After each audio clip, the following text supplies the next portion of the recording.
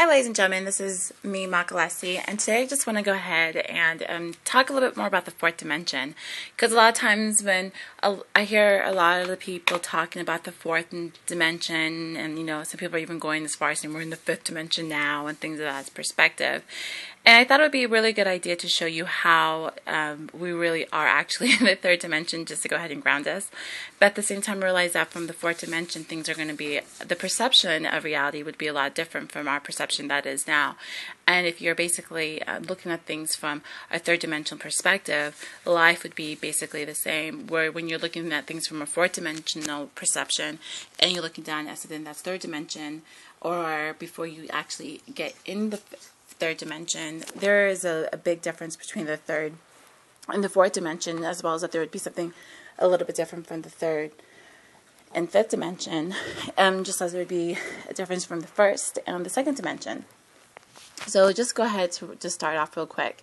So here I have, this is a point. It's a point is a 0 dimensions. It's a 0 dimension topical space. It's topical space that has 0 dimensions. It's just a dot. So when you're thinking of a dot, this is basically nothing. It's just a point of reference. So what happens is when you start to have one dimension, what you do is you take 2 points. So if you look at, there's one black point on the left, and then there's a black point on the right, and there's a red line connecting 2 points. So when you connect those 2 points together, you're adding length. And that is basically one dimension. So I have here one dimension connects 2 0 points together. From the 0 points perspective, this would seem like an amazing concept, being able to connect 2 points at the same time. So what happens is, when the 2 points, like some of that can go from like one line to another line, that's like kind of like going parallel to a point, and it would be like a miraculous thing from the 0 point perspective. How did you move from one point to one point? I didn't even know there was a different point. I didn't know that there was length. So that would be like a new trailblazing idea to a 0 point. So when you have length that acts like a dimension, so I have here like there's an arrow going to the right, and I have underneath it one dimension means something has a length, but no width or height. A one-dimensional object has no thickness at all, only length. So realizing like basically there's no thickness, there's no nothing, it's just a concept of length. So to go ahead, before we go ahead and explain the second dimension, I'm gonna put here and show you guys. Now I'm gonna just take the same concept I had here with the one dimension, and I'm just gonna make it parallel to each other. So now I have a dimension going from the top, and a one dimension going on the bottom. Now, but these are basically 2 one dimensions, and I have here on the bottom, these are 2 one dimensions who are parallel to each other and are unaware of each other. They both have length and nothing else. However, on the second dimension, we can connect them via height, adding width and height. So now we have 2 points. So basically, on the one, you have 1 point can go to the second point through a line, and you have a parallel that doesn't even know about each other that can go from 1 point to 1 point, and that's all they know, and it's just a line.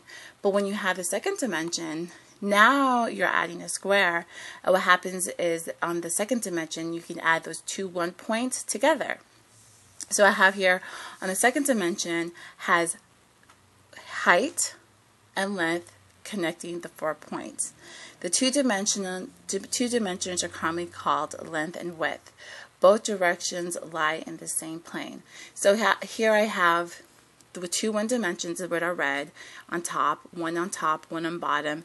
And now what happens is with the 2 dimension, I can go ahead and connect it with the blue arrow. Now, if there was only someone that was one dimensional, and the 2-dimensional person was able to jump from their dimension to the second, one dimension, and then jump to the second dimension, which is parallel. The one-dimensional person that only understands length would not understand the concept of height, because they're just like, I just know point A to point B. How did you jump? And then the second-dimensional person say, oh, well, what that is called height. But what would happen is they would understand that. So here I have a better example. So basically, when you look at the second dimension, you're looking at length and height. Now, like I was saying, the first row, which is red, and the on the top, and there's a row on the bottom, those are both one-dimensional concepts. So they wouldn't understand how you can go from one dimension to the other dimension through height, because they only understand length. But on the second dimension perception, you can understand connecting those two through height. So then you have length and height. So commonly, when you're thinking of a one dimension, you're just thinking of a line. When you're thinking of 0 point, you're just thinking of a point. And when you're thinking of a second dimension, you're thinking of length and height. Therefore, when a lot of times people think of a second dimension, they're primarily thinking of something like a piece of paper. So when you look at something on a piece of paper, that's something like a second dimension. So let's just say I drew a person on a second dimension paper, or one piece of paper, and then that's basically all the person experiences is like that paper. So on the third dimension, we can have like maybe 3 or 4 pieces of paper, which is like 3 or 4 two-dimensional aspects of drawings, and the piece of paper concept wouldn't really understand that. So then we're going to go into the third dimension. But before I go with that, I'm going to go ahead and read this. It says the dotted lines. The dotted blue lines is a representation of height, which the second dimension is connecting the two one dimensions length. But when you look at it all together, you know, we're not going to look at one dimension together. All together, it's called 2 dimensions. So this is basically how a two-dimensional concept looks like. It looks like just like a square. And they don't have what you would call the third dimension width, so every to them is 2-dimensional. So like a drawing, a cartoon, even this drawing right here is just 2-dimensional. So here I have 2-dimensional squares, and let's just say they don't really know about each other. And if I was to add width to it, because width is third dimension, then you can see like the 2 pieces of paper which are red, or the 2 dimensions now have width. So usually, you know, from a third dimensional perception, which we're at, and when you see a piece of paper even is an analogy I use, but even a piece of paper has width to it. If you hold it to the side, you can see that there's width to it. So technically, a piece of paper is 3-dimensional, but the concept of analogy, I just like to use a piece of paper for, like, if you draw a stick person, that stick person would be more like a 2-dimensional concept. Now, if you're going to measure the width of the ink, then you can still say technically in a minute level it's third dimensional, but you get the idea. So when we're dealing with 1 dimensions, we're thinking of a line. When we're thinking of 2 dimensions, we're thinking of a square. And then when we're thinking of a third dimension, we're thinking more length, 1 dimension, height and width, which is 2 dimension, length, height, and width is third dimension. So here, when you get into the third dimension, you're more thinking about a cube, something that looks like a cube. So I have here, now you can connect the 2 dimensions, height and width, by adding width. From the 2-dimensional perspective, they would not be able to comprehend the concept of attaching 2 separate dimensions via width. But on the third dimension, we can see it. So what happens is, when you're dealing with things that are on the third dimension, it looks like this. There's 2 widths, and then basically there's different sides. But I like this picture better because this shows you on like you know, when you look at the dotted lines, that's us saying hypothetically we can look behind the cube. But technically, we can't really see through a cube. So when we're looking at a cube, the solid line is basically something that's visible to our naked eye. This dotted lines right here in the back is basically saying if we could hypothetically look through the cube, we can see those dotted lines. But technically, when you're thinking of a third dimension, it looks like this. There's cubes, and basically all we can see is the 3 corners. Is 3-dimensionals. We can kind of estimate the width, the height, the length of it. Now, if we have something to compare it to, we can compare it through observation, the height and width of it, to maybe like something like a marble or something like a dice. You can see if it's a big cube or a small cube. But basically, in the third dimensions, we can kind of see things from width, height, and depth. So now let's go on to the fourth dimension. So with the fourth dimension, what you're doing is you're taking something like these two cubes, and then you're going to have to put them together. Because if you're realizing what's happening is you're taking like the old, it kind of builds up on the old dimension. So you'll take one dimension, which is 1. You'll take a dot, which is 0 point, and then you take two dots, line it up, that's 1 dimension, right? And you take 2 1 dimensions, line them up, then that will be 2 dimensions. And then you take 2 dimensions, line them up, and then that would be 3 dimensions. If you see my thought, that's what we're doing.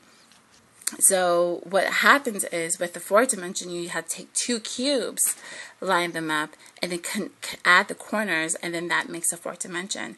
So if we were to take these 2 cubes now, put them together, and then line them up, you would get something that looks like this. So here on the left, to make it easier for you, I have here a red cube in the front, and I put a blue cube in the back, and I put the green lines to show you where they're connecting. And this is basically the concept of the fourth dimension, which people have said is a concept of time. And I'll go ahead and illustrate that.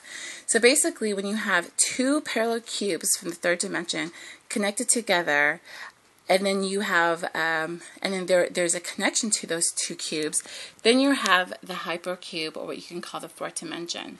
So if you look at this picture I have here, you know, I have the concept of height, width, length, which is the third dimension, and then I went ahead and include the yellow arrow, which means time.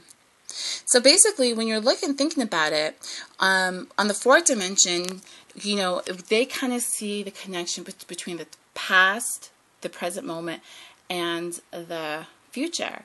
So everything kind of happens simultaneously.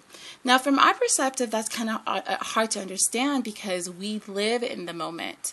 We live in the moment, and that is what we experience. And even though we are kind of going through the transition of time, as we are going through the transition of time, we're experiencing it. So in essence, in the fourth dimension, we are kind of like something on a movie reel. So here's some boxes, and this is us. We're supposed to be cubes. So what happens is we experience one moment at a time. We only experience the moment. We really don't understand the past, and we really don't understand the future. We only are technically in the moment. But from a fourth dimensional perception, they would see us, like let's just say this was me right here in the yellow cube. They would technically see me right there, you know, my consciousness is right there in the moment thinking about it, but then they can see how I'm going to go in the future, and they're going to go ahead and see how I react in the past. And I know that's a really complicated concept to understand, but when you really analyze it, you realize that we would look something like this. A goldfish. Now, when you're looking at this goldfish here, just to put more dimensions to it, I'm going to say all these goldfish is basically you and I. And then what happens is we're going to the forward, and then there is a past.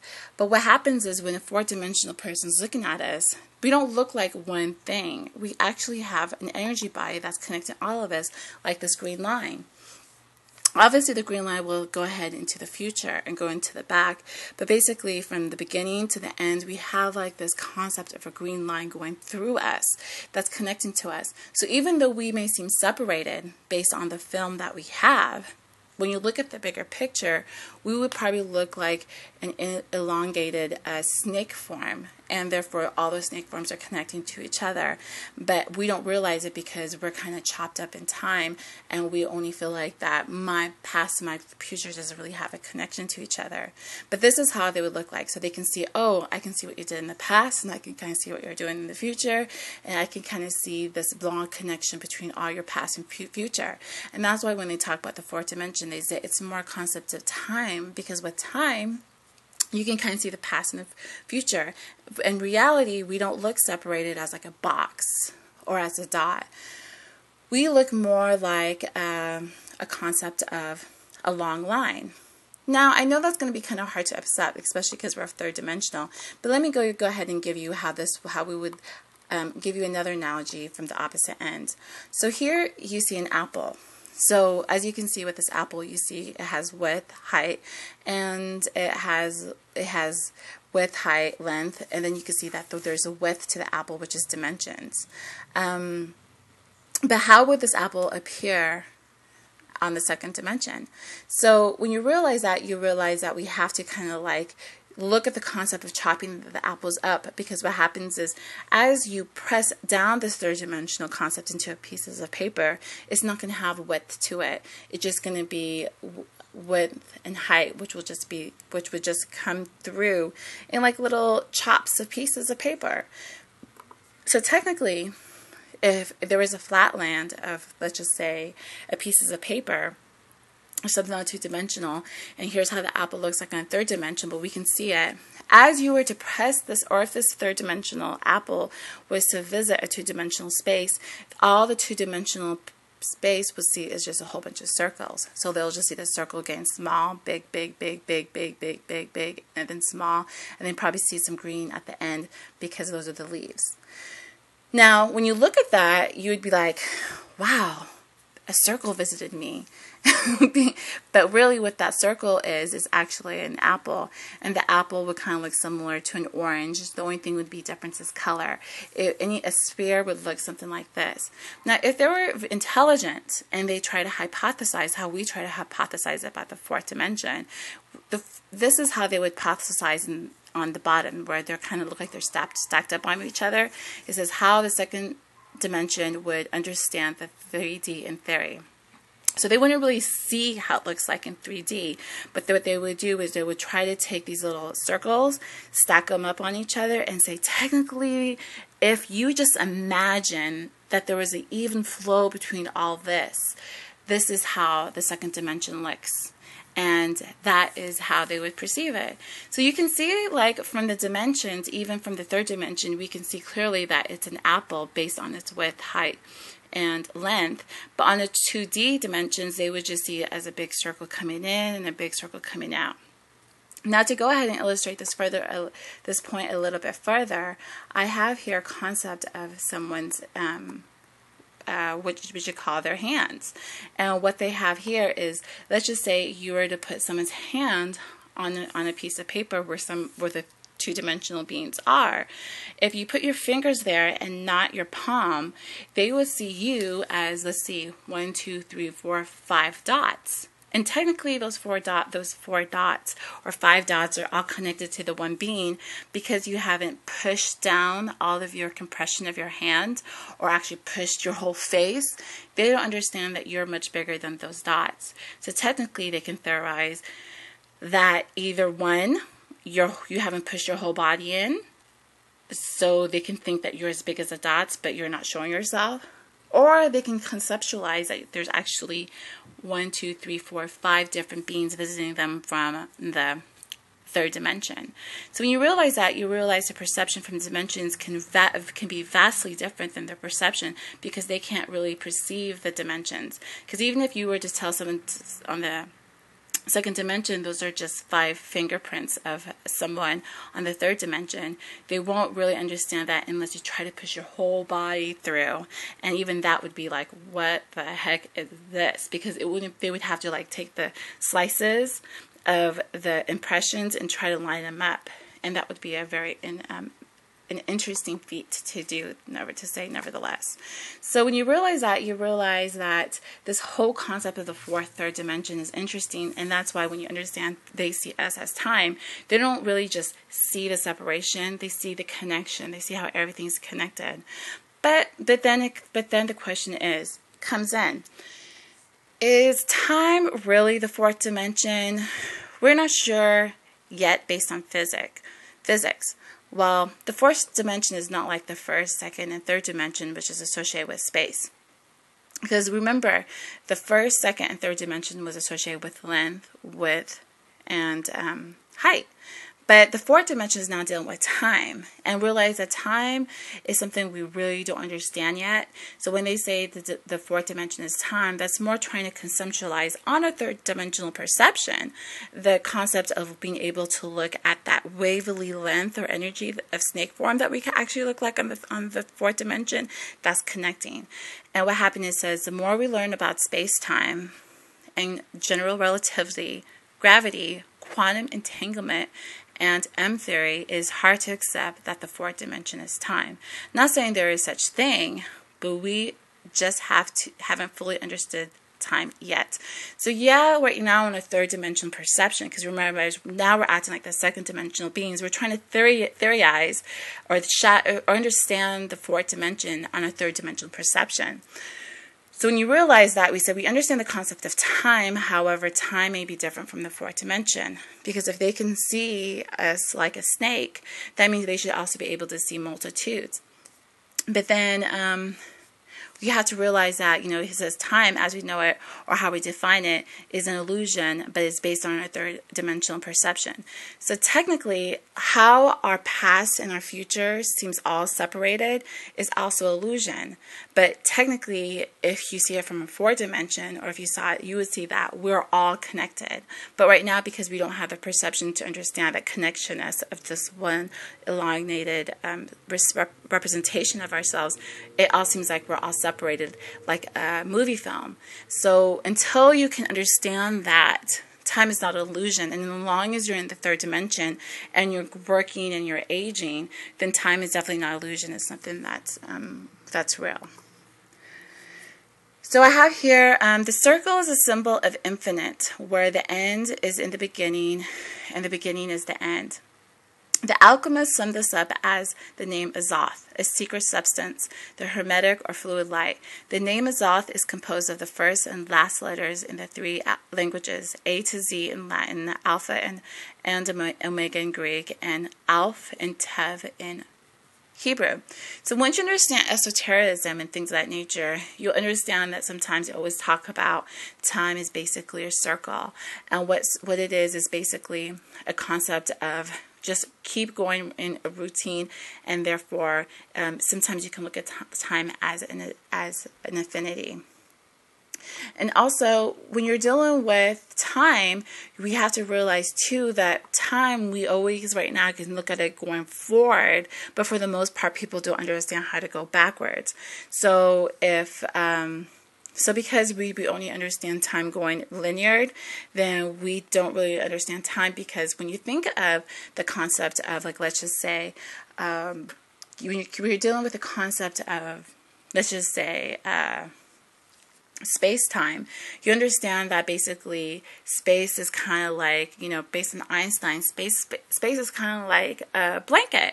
And if you put something on that space-time, it can make that blanket seem heavier based on the gravitational pull, and therefore if something is flying past a planet that has a long gravitational pull or a heavy mass to it, it can slow down anything flying by it. So therefore, if something is flying on the blanket that's next to a heavy planet like Jupiter versus flying something like Earth, it can affect the time that someone travels to a destination.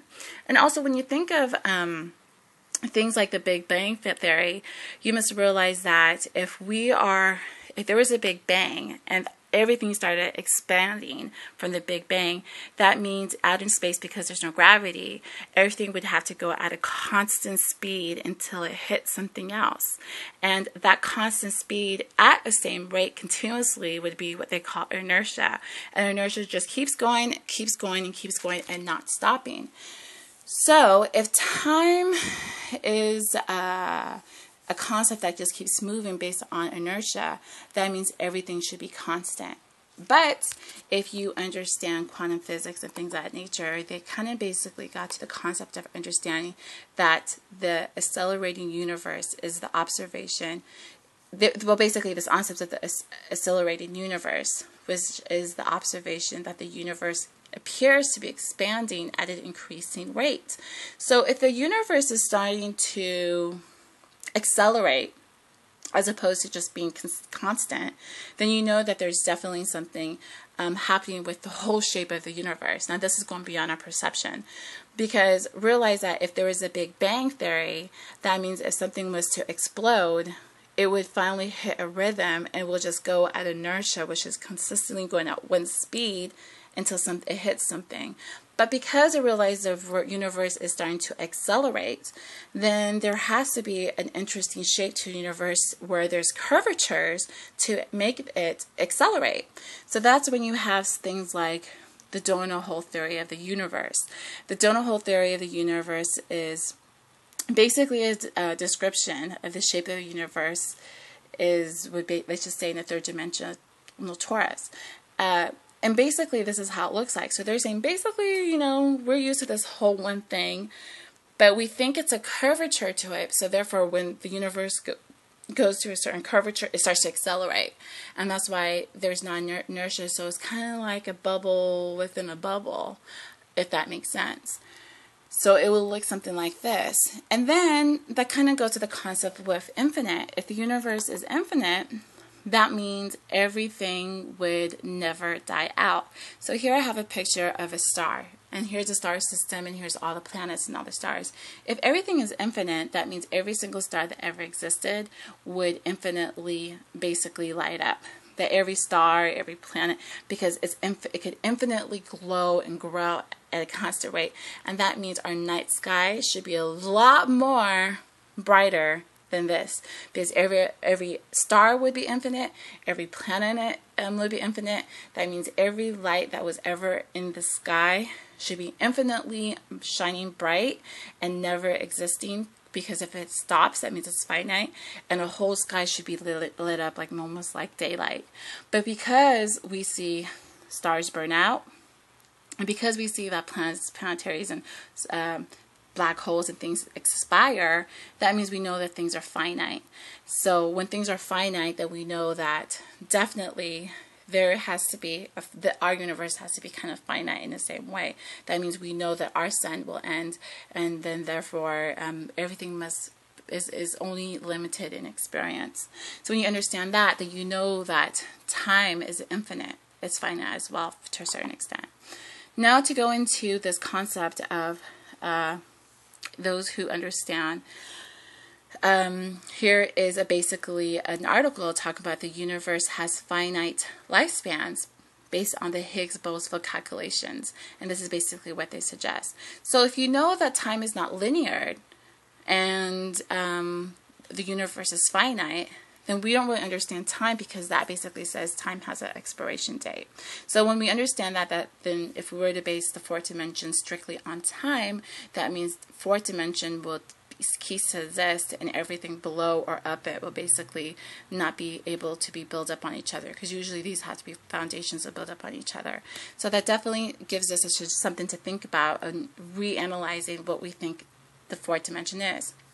I heard the concept that the fourth dimension is not really time, but it just looks at the durations or the connectionness to the third dimension. So it's more like durations. It can look at the past and the duration of the future, but then you have to look at this as, how would you explain that in the multi-universe?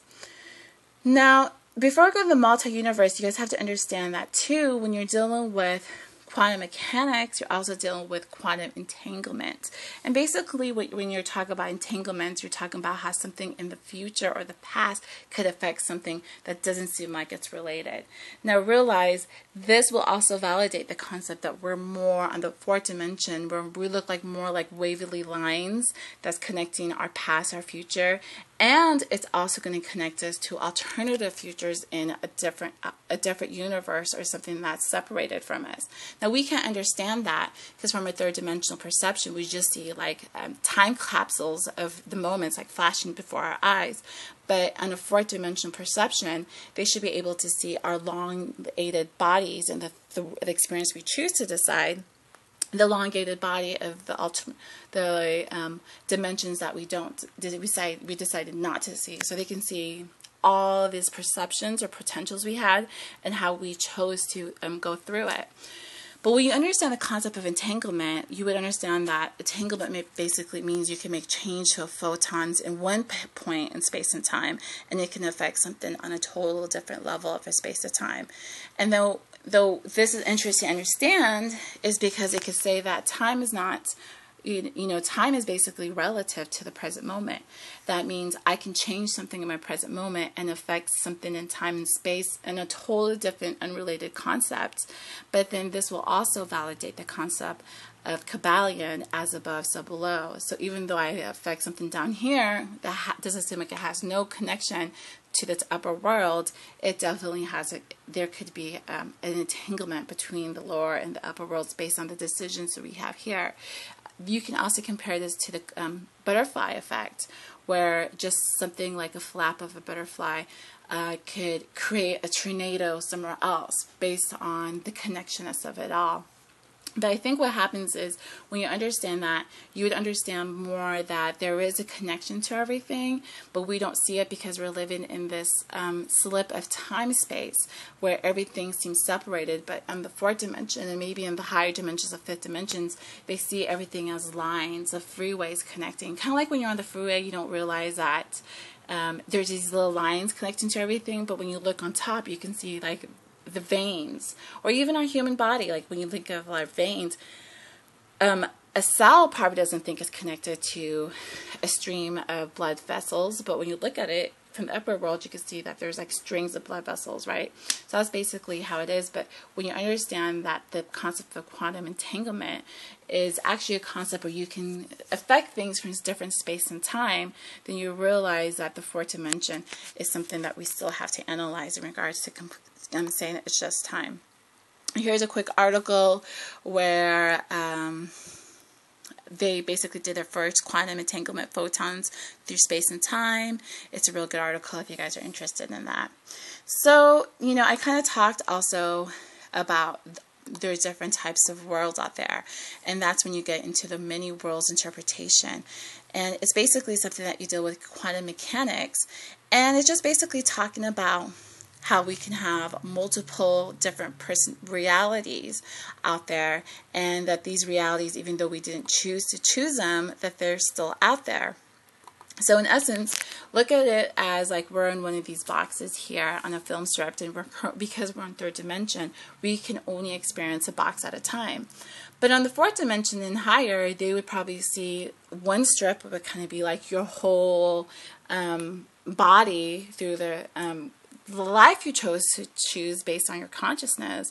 But then there's all these different type of parallel lives that you can actually jump into, or your body can actually break off into. So when you realize that, yeah, there is us, we're stuck in one cube of a third dimensional reality that's connected to the future and the past, but at the same time there's parallel ones that connects to it. So it would probably look something like this. So here I highlighted a red cube, which is something that we kind of experience right now.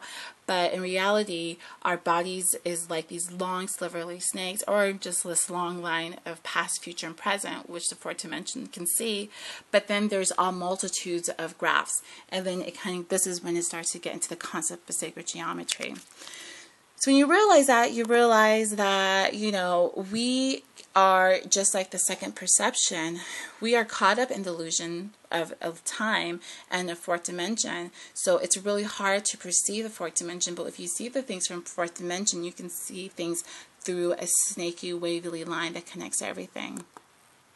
So I have here, many parallel universes are part of the quantum wave function where we are currently in based on the different choices in the multiverse. In other universes, for example, we could have not been alive, could have passed. Some believe that these dimensional outcomes are actually fifth dimensional twists and turns, and actually are just as real as our dimensional perception of observer. Some people even believe that the string theory is a connection of the third and the seventh dimension. Also, when I say the fourth and fifth dimension, people can say there's like we're working on here in this film, and then there could be people on the fourth or fifth dimension trying to help us or manipulate us, depending on perception you want to see it. But even if they could see our bodies from the past and future of this connectionness of this long, snake-like feel, they could also see through us, so they can actually see our dimension or our thoughts. Was creating us to go one way, was to create us to go in a different way. So when you realize that it's a lot more complicated, and it's a lot more thought-provoking to see things from a fourth dimensional perception. And right now, because we're in the third dimensional perception, we kind of just see things, as basically third dimensional. But once to consider time an illusion to the concept of being that way, you kind of have to transcend the third dimension. And if at that time if the rules are still affecting you in the third dimension, then that means then we are part of the program, we're part of the illusion. And to see things from a fourth dimension is really to see things more vast. Just like a third dimension reality is so much different from a second dimensional reality. Just like the second dimension reality is so much different from the one dimensional reality. So like in the second dimension reality, they can actually draw houses. In the one dimensional, they can just only draw lines. So, you know what I mean? It's interesting to when you look at it from that perspective. But I kind of went into a lot of different concepts. I had other things I wanted to share, but that was my quick video about the fourth, first, second, and third dimension. I hope you guys liked it. I hope it made you guys see things from a different perspective, and I'll see you in my next video.